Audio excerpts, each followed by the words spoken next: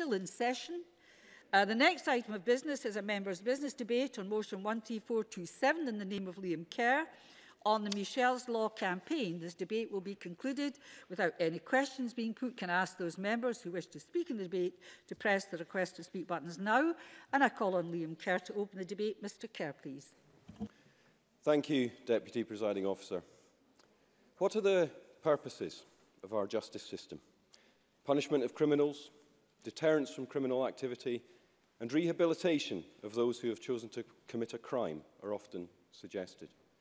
But there are other aspects, including to protect the safety and welfare of the public, to protect the integrity of community and society, and to provide some kind of retribution, some closure for victims and their families. Too much focus has been on the first three aspects, those which relate to criminals, and we have lost focus on the victims. Presiding Officer, Parliament heard earlier and is no doubt aware of an absolutely tragic set of circumstances which illustrate this point. Michelle Stewart lived in Drongen in Ayrshire. When she was only 17, John Wilson ended her life and took her away from her friends and family forever. Presiding Officer, at this point I would like to welcome that family to this Parliament today and acknowledge their bravery and courage in being prepared to step forward. And I'm also pleased to welcome the Carson family, who we also heard about earlier, and likewise I commend their bravery and courage. It is not appropriate to go into detail of this depraved attack. The facts have been rehearsed many times in the media. Suffice it to say that the sentence that Wilson received makes a mockery of the system. Now, my party has long been in favour of ensuring that life means life for the worst criminals, and I will be bringing forward a member's bill to do exactly that later this session, but that's for another time. Today we are here to ask why killers like John Wilson get out of prison only 9 years into their 12-year sentence with no explanation or input given to the victim's family, with no consideration for their welfare and no restriction on the locations he can visit whilst he's out. Michelle's family think this is unacceptable. They are right. They demand 3 key reforms relating to the release of offenders from prison, both on a temporary basis and on parole. Firstly, that victims and their families must be given reasons for an offender's release and be able to make representations in person to those taking the decision. In practice, this means toughening up the victim notification scheme. Now, Parliament will know that presently when the prison service or parole board decide to release a dangerous criminal back onto our streets, they are under no requirement to justify that to the public. Victims and families who are registered with the scheme simply receive a standard form letter which tells them the date the offender will be released. And there is no automatic right to make representations. The only recourse is a letter to the prison service or parole board. The one exception to that is when a so-called life sentence prisoner is being considered for release. The victim or family member may make representations in person, but be under no illusions. Those representations are not part of the parole hearing. The person they speak to will not be a member of the tribunal deciding on the case, and the right does not extend to temporary release decisions, only parole. And they don't carry a great deal of weight at all. Victims and families must no longer be shut out of decisions taken behind closed doors. They must be involved in a process that gives them a voice. The second demand is that the rights and welfare of the victims, the families, those impacted, are explicitly taken into account by those taking the decisions to release offenders back into Scotland's communities. At present, Scottish Prison Service rules state that a governor must assess the risk that the prisoner may pose to the public at large before granting temporary release. Similarly, the Parole Board for Scotland looks at the protection of the public in general terms. Neither body is required to assess the impact that their decisions to release will have on the mental and physical well-being of individual victims and their families. And this cannot be right. Those who are most harmed, most wronged, most aggrieved by the criminal are not individually considered. And our justice system must surely be able to look victims in the eye and explain their decisions and take their thoughts, considerations, health and well-being into account. Now finally, exclusion zones. Both the Parole Board and the Prison Service already have the power to impose location restrictions when they release criminals from jail, but they are not using them. Why is this power not being used to stop offenders coming into contact with their victims. The answer from the authorities appears to be that allowing criminals back into their home communities helps the rehabilitation process. And that may be true. But are we really happy to prioritise criminals over victims in this way? Is there no point at which the rights of families to live safe and peaceful lives becomes more important? Michelle's family have spoken out powerfully about how seeing their daughter's murderer on their streets has affected them. Can any of us imagine how that must feel? How it must be to see this criminal swanning about the streets, getting on with his life. Now, I well recall being consulted several times by a young constituent in my region on learning that the man who randomly dragged her off the street to rape her was to be released to the very community, to the very streets where it happened. It destroyed any sense of safety, any sense of justice being done, and ultimately traumatized her beyond my understanding. Again. Presiding officer, this is not right. There simply must be greater use of exclusion zones on those offenders who are released. And here's the thing. This measure requires no change in the law. Exclusion zones are a vital tool, and victims demand their use. So the message to those with the power, let's start using them. These are the three things that Michelle's law calls for.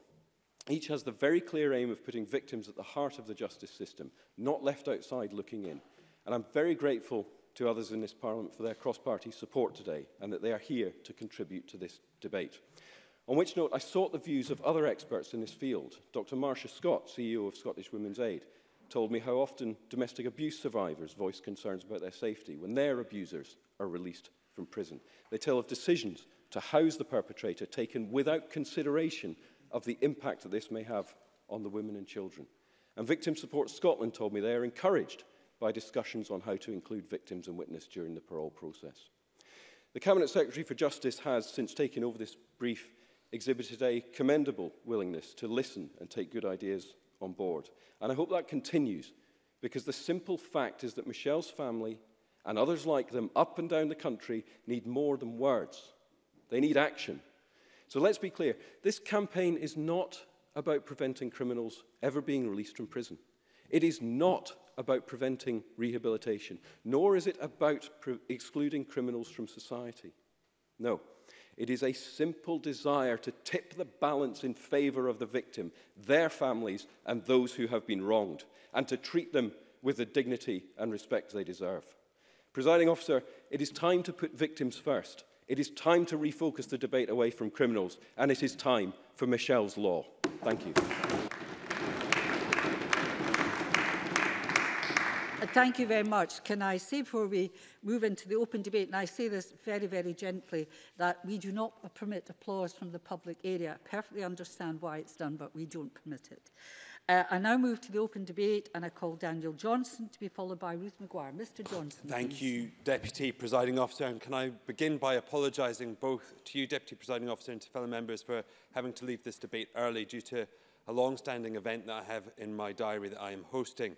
But can I also begin by thanking Liam Kerr for bringing forward, I think, what is a very important debate to this chamber, because I think it raises some very important issues about how we deal with important issues in our criminal justice system of transparency, punishment and parole.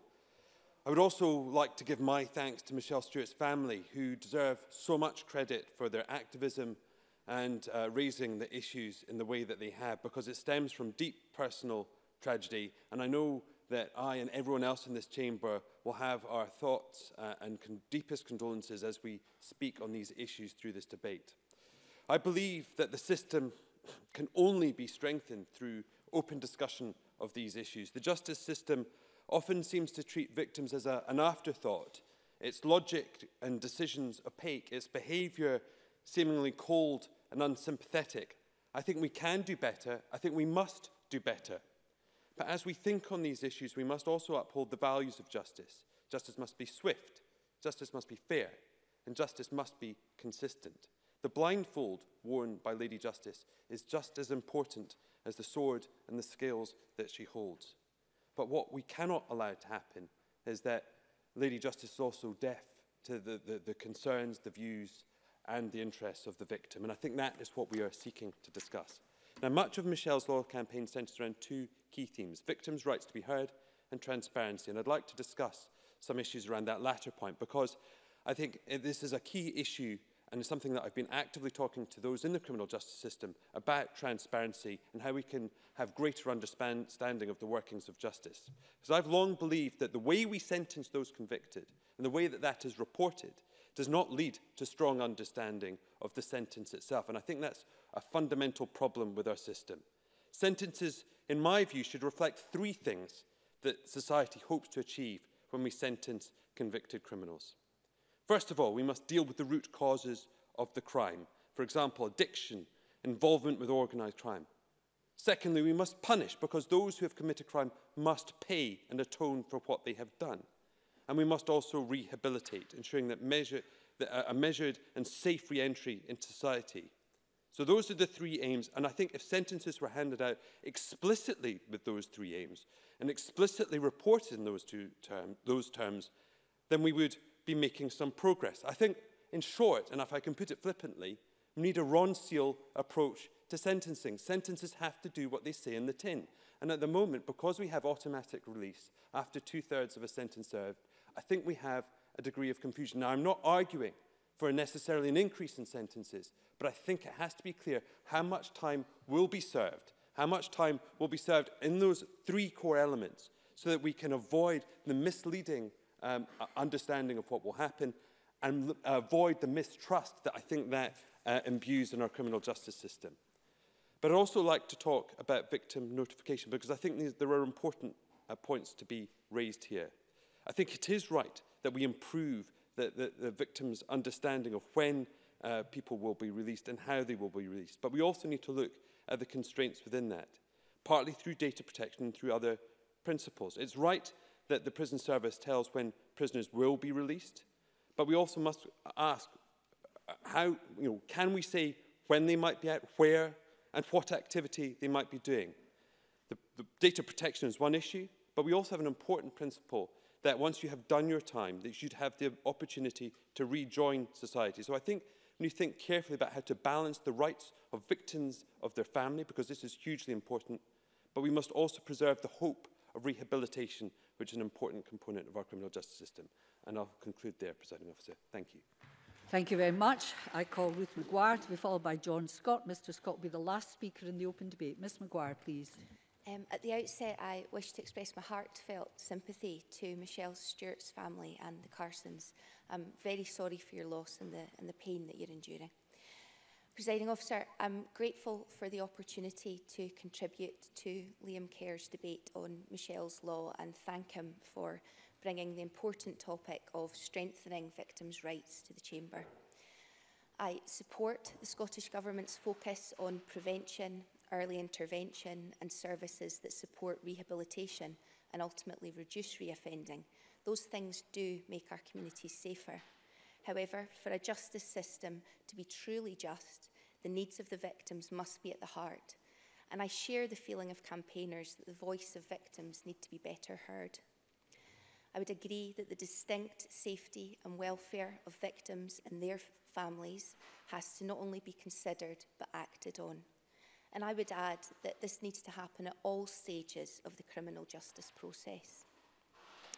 Providing more help and support for victims of crime and witnesses is key to building a better criminal justice system. Navigating the justice system would be daunting at any time. At times of trauma and loss, it must be even more so. It's imperative that in making law and policy, we recognise the real-life impact on people and never lose sight of that.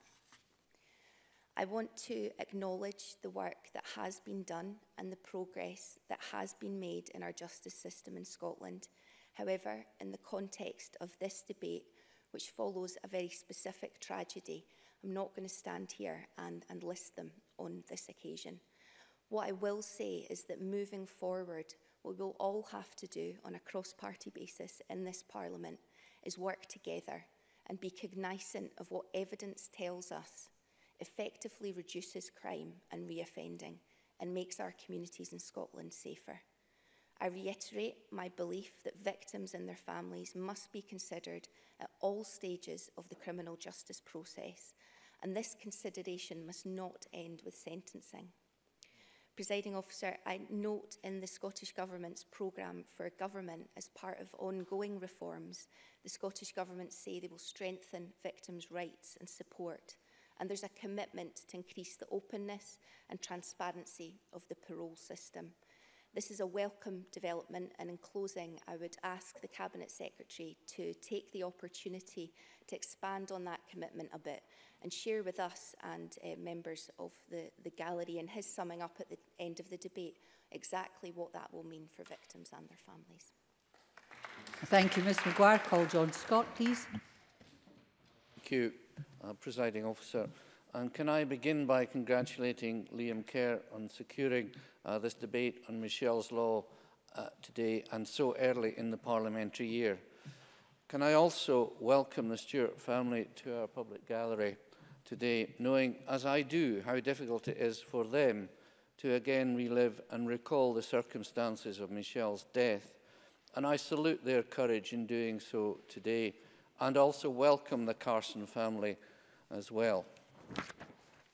Presiding Officer, when my constituent Lisa Stewart first contacted me on the 25th of June 2018 about the murder of her sister Michelle by John Wilson in 2008, I was horrified to hear of the circumstances surrounding her death and the premeditated attack on her which cost Michelle her life.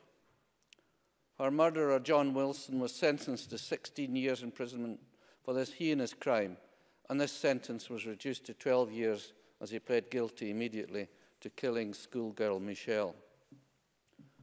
This initial reduction of 25% in the sentence was a source of dismay to the victim's family, but one they had to accept.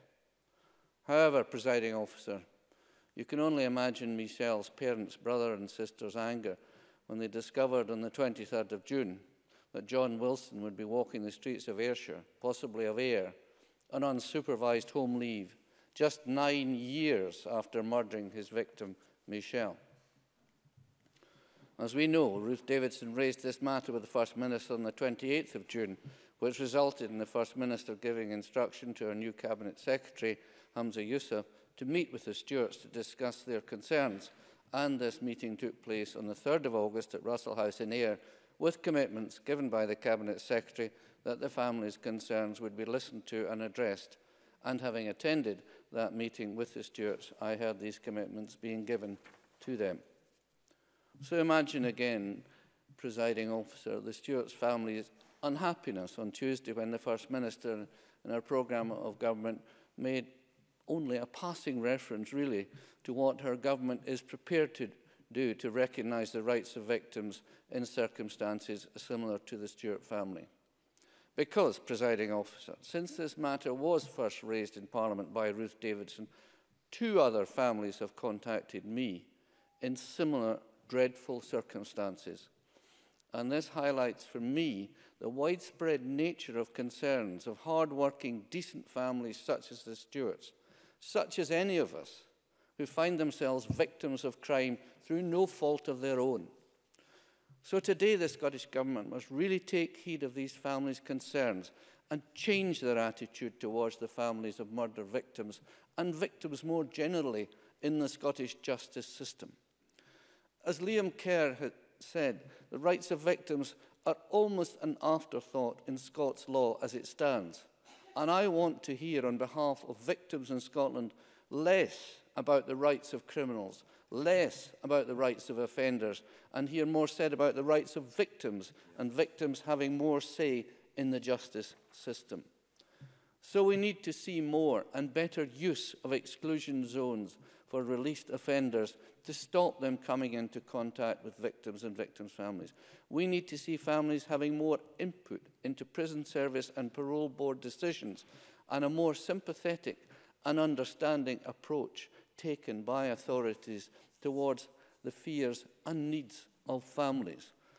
No longer is it sufficient in the modern interconnected world, everyone's on Facebook or WhatsApp, for victims and families of victims to be told effectively to man up and just get on with life because it's "I been this way." Because, presiding officer, families such as the Stewarts and others, and victims of many other dreadful crimes, will always be and will remain the victims, while offenders and criminals, and yes, murderers, walk free after serving their sentence. The families of those who have lost ones never recover. No matter how strong and how supportive the Stewarts are of each other, and no matter how much support they receive from their families and friends and their local communities, not a day will pass that they don't think of Michelle. So, presiding officer, today this Parliament again asks the Scottish Government to bring about the changes to the legislation the Stewarts and Scottish Conservatives are seeking. I hope the Cabinet Secretary will now act to bring these changes about. Thank you. Thank you very much, Mr Scott. And I'll call on Hamza Youssef to close the Government. Cabinet Secretary, please. Thank you. Presiding Officer, can I thank Liam Kerr for bringing this important debate to the Chamber and those who have signed his motion. Can I welcome the Carson family and also Michelle Stewart's family, who I had the great pleasure of meeting in August, though all of us will have wished it wouldn't have been in these particular circumstances. It was, for me, Presiding Officer, a really moving meeting. In one sense inspirational, I'll come to that in a second, but also very powerful and affected me, and certainly still does, but certainly affected me for a number of days and weeks after that meeting.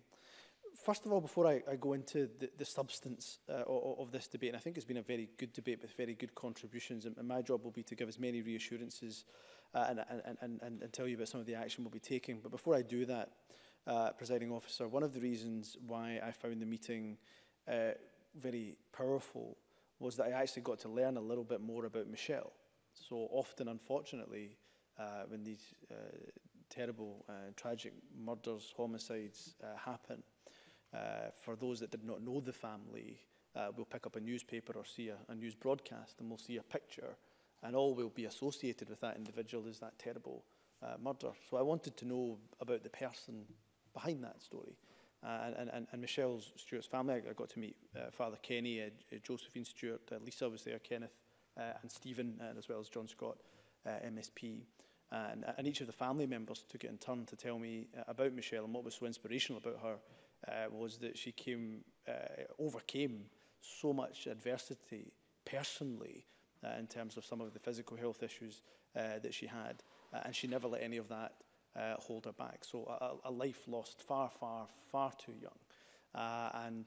You know, just hearing about her for me was incredibly important, because behind every single one, unfortunately, of the homicides, the murders that we see, unfortunately, in Scotland, there is a human story. And none of us, whether it's myself as the Cabinet Secretary or indeed any of us across the Chamber, none of us should forget the importance of the human behind that tragedy.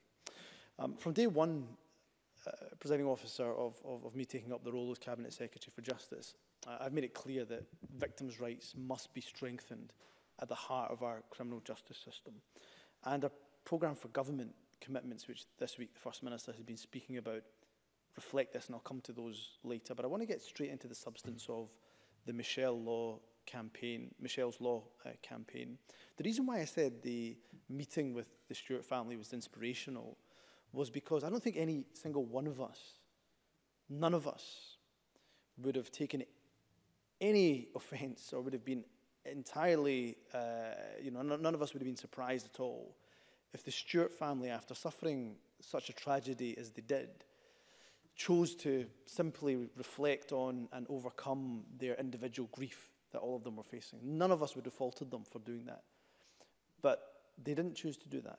The reason why they're inspirational as a family is because they chose and are choosing to ensure that out of this tragedy comes a positive legacy, which is the Michelle's Law campaign. And that's why I say it's inspirational. So let me praise them for that campaign. Let me also give them some reassurances around the campaign, and how we're not only listening to them, not only giving them warm words, but how there will be some concrete action. Of that I can guarantee you, and I'll come to that in just a second. I met with them and the family in early August, and now we're a month later into early September, and I can promise them that what they had to say to me at that meeting profoundly influenced what was in this year's programme for government. That direct conversation with the family, the follow-up with the family, with the MSPs involved, that directly influenced what was in the programme for government. I'll touch upon some of that in a minute. One of the asks in Liam Kerr's opening remarks spoke about the three main asks. One of them, for example, was that victims and families of victims in this case, that the reason for a perpetrator being released on release, that those reasons are given, and that toughen up the victim notification scheme. Can I say to Liam Kerr, and more importantly, if he doesn't mind me saying to the Stewart family, that I'm absolutely happy to commit to doing that. And that very much is part of the conversation that we're going to be having post-PFG. The First Minister announced, as he knows, the consultation that will be held before the end of the year. Look, I will try to speed that up as appropriately as I can into the handling of parole. That will very much include consideration of the issues raised by the Michelle's Law campaign. I can give you an absolute 100% guarantee here that that consultation will address some of the issues raised specifically on parole in Michelle's Law campaign, including, for example, the reasoning for decisions, the opportunity for victims and the families of victims to contribute to decision making. So I want to give them, and as I say, more importantly, I feel Michelle Stewart's family that assurance that that will be part of the consultation. And I know that can be frustrating. As legislators and lawmakers, we understand the process that we have to go through in terms of consultation and drafting up the legislation, the stage 1, stage 2 and stage 3 of those debates. And it can be infuriating for those that are outside of this chamber. But I promise them that there will be no time wasted in terms of taking that and taking those measures forward. The second point that was raised by Liam Kerr as part of the campaign is the rights of victims the rights of victims and families of victims when it comes to temporary release. Once again, I'm very happy to commit to ensuring that the victims and the families of victims in this case, that their contributions are taken in, and their issues, their circumstances, where they live, where they work, so on and so forth, that these are taken into consideration, as they already should be. And I should say that in my letter to Michelle Stewart's family, which is referenced in First Minister's questions, that very much the Scottish Prison Service are themselves carefully considering how to improve the information and support that is available to victims and indeed families. And this will include how to better engage with families at various critical points in sentencing. That came out very strongly in the meeting that John Scott was at, and we'll take back, and SPS will take that back and reflect upon that. But also, they will look and reflect on how the victims and the families of victims' circumstances and individual circumstances are taken into account in relation to temporary release. So that was the second point, which again, I'm happy to commit to exploring. And when I say exploring, there is not a lack of concrete action. He will understand, Liam Kerr will certainly understand this, that there are complexities within all of these issues that we discussed. They are not easy. These are the most difficult issues that we have to deal with. There are complexities. And I have to ensure, from my perspective, that when it comes to the complexities, that I'm not doing something that can make the situation worse as opposed to better, because all of us have, I believe, the same outcome. But please do not, and I say this to the family directly, please do not confuse that or conflate that with an unwillingness to listen to what you have to say and to act as best we possibly can to ensure that Michelle's Law campaign and the issues that you raise are taken forward as quickly as possible. And the last point, and I'm aware I'm slightly over time, Presiding Officer, but the last point I wish to raise is around the exclusion zones, the third point in Michelle's Law campaign. And Liam Kerr's language from the beginning of the Michelle's Law campaign to now has slightly developed, and I think that's a welcome development, because he understands that there's the possibility to have conditions put upon an offender's release in relation to who he or she can see, where he or she can go. His ask is, how do these get used more? How can these be used more? And again, I go back to my point that I made just a second ago around complexities. But the powers are possibly there, are there. What I will do is I will give an absolute commitment, and I can tell him actually right here, right now, that that is something that can be looked at. It will be something that will be looked at. But of course, we'll have to work with local authority partners, and I give way to John Scott. John Scott. Thank you for taking the intervention, Cabinet Secretary. I hear what you say, and I'm assured that your intentions are absolutely of the first order. However, can you give us some indication of timescale for these changes to be made, or guidance, different guidance to be issued, please? Cabinet Secretary. Can I say, in terms of the earlier points, the consultation we're aiming for is the end of the year, but I'll try to really put some pace and inject some pace into that as quickly as I can. In terms of the exclusion zones and so on and so forth, I'm not able to give them a time zone because a time scale because we have, of course, currently the powers exist. What we're looking to do is to see how they can be potentially used wider, how can they be extended, how can they be strengthened, and I'll give him the absolute assurance that there won't be any hesitation in doing that. In fact, it was that very day that I met with the family of Michelle Stewart that we started to look into this issue with even more pace once the Michelle's Law campaign became public on that very day. So we're wasting no time on that. But what I can give John Scott a promise on is that I will keep him and, of course, the family and other members who are interested in this absolutely up to speed. And the very last point, and again, I apologise, Presiding Officer, because I'm over time, was a point that I thought was made by Diana Johnson, who I know had to go, in a very, very thoughtful contribution. And I just want to end on this point, that there's often in our political narrative seeming to be a tension between the rights of victims and the families of victims and the rehabilitation of offenders. And some of that came out in some of the contributions earlier on today. And while I completely understand how that perception might exist, I think it's important for us in the positions that we're in to say very clearly that the two are not mutually exclusive, that there's not necessarily a tension between the two. Because if you do rehabilitate offenders, and the reason why we rehabilitate offenders, of course, is to ensure that we have less victims of crime in the first place, that we have fewer victims of crime in the first place, is that we are no longer having to deal with more and more victims. In fact, of course, we want to see crime go down. So I would just say that we should never lose focus of both of these. But I hear exactly what the family say, certainly, and even what opposition members say, that victims' rights must be strengthened at the heart of our justice system. And I can give everybody an absolute and unequivocal assurance that that will be the case so long as I'm, as the Cabinet Secretary of Justice, certainly under this current Scottish Government. And I look forward, I think, hopefully shortly after this members' debate meeting with the Stewart family and giving them those reassurances best I possibly can. Thank you, Cabinet Secretary. And before I close the debate, I'm sure that members sitting in the chamber have heard the debate and have not been contributing wish to extend their condolences to the family. This is a very tough road you've taken, but it seems to be taking you to some results, though we'll never compensate by any means whatsoever. That concludes the debate, and I close this meeting of Parliament and suspend it till 2:30.